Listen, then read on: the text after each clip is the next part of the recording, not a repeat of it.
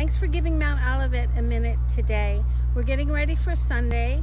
Children's Sunday School will begin at 9 o'clock, and our teachers are eager to meet your kids. And we have another opportunity for children from 2 to 3. Our youth group is putting on a fall festival.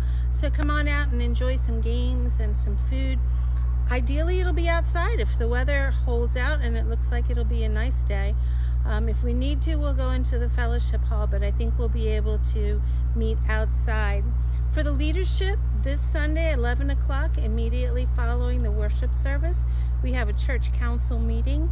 We will be meeting in person. We also have a Zoom option available for people who aren't ready to meet in person again yet. I look forward to starting my week with you this coming Sunday. Thanks.